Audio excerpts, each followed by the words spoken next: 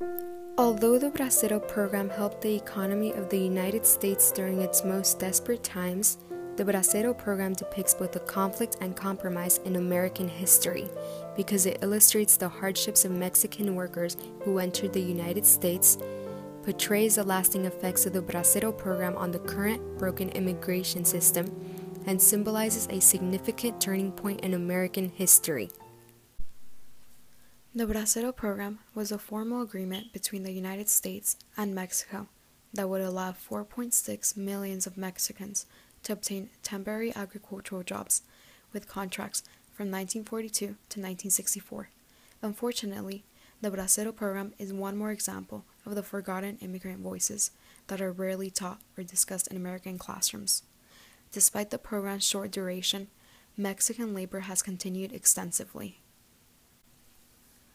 When the United States entered World War I, there was a labor shortage that would reoccur once again in the dawn of World War II.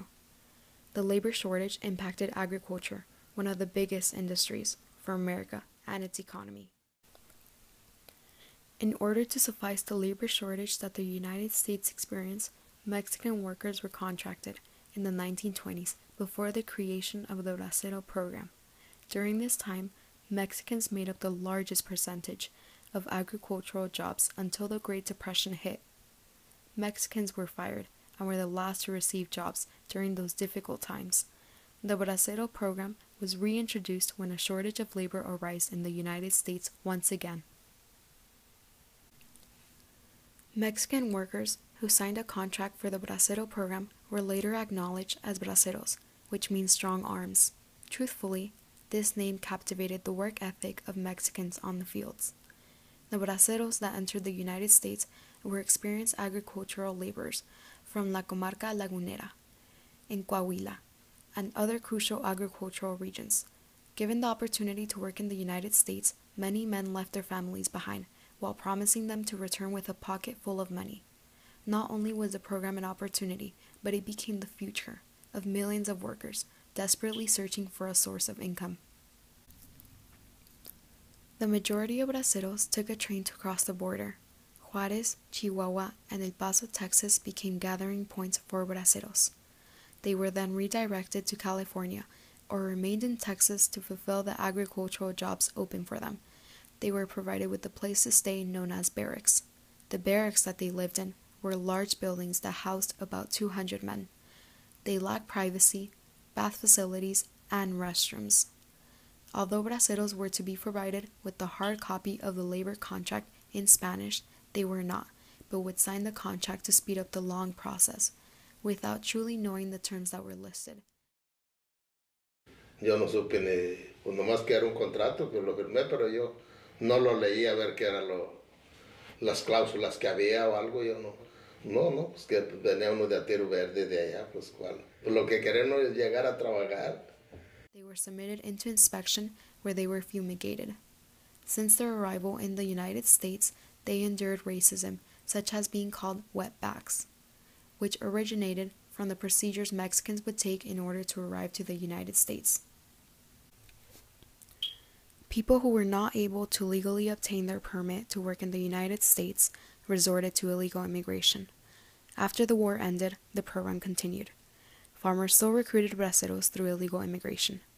In 1951, Congress approved the Mexican Farm Labor Program, which continued the Bracero program up until 1964. The Immigration and Nationality Act of 1952 made it illegal to shelter illegal immigrants, but farmers were still not penalized. The Bracero program illustrated a clear example of exploitation of a group of people.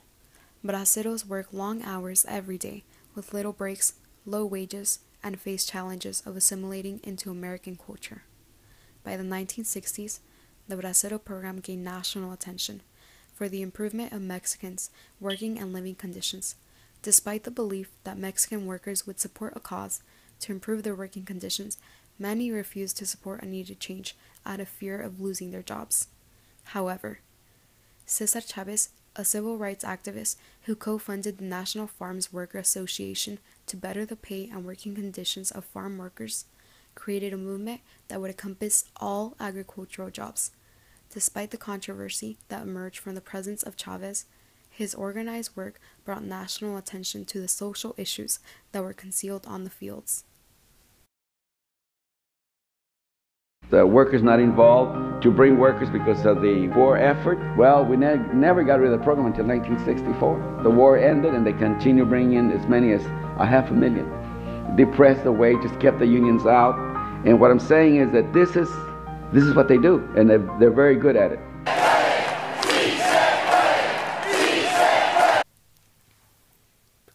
Looking back, the Bracero program can be considered a turning point in American history because it has defined stereotypes for a specific group of people and outlined the living and working conditions for agricultural jobs. This sort of pattern has become apparent at a convenience where workers are recruited, and once their work is no longer of use, they are quickly disposed of. The Bracero program is a model of temporary guest worker programs of today. Meanwhile, Mexicans quickly painted a visual image of the American dream, where opportunity, freedom, and happiness were highlighted. The program is still relevant today and resonates with political debates regarding Mexican immigration and its staggering population over the years. The relations that the United States established with Mexico since the creation of the Bracero program has paved the way for the existence of immigration. While the United States struggled with labor shortage, Mexicans who temporarily worked eased the absence of agricultural workers. Yet they were blamed for stealing jobs which in reality no one else would take due to low wages. The same dilemma is still present today, even though the United States economy and Mexican workers have both equally benefited from fulfilling labor.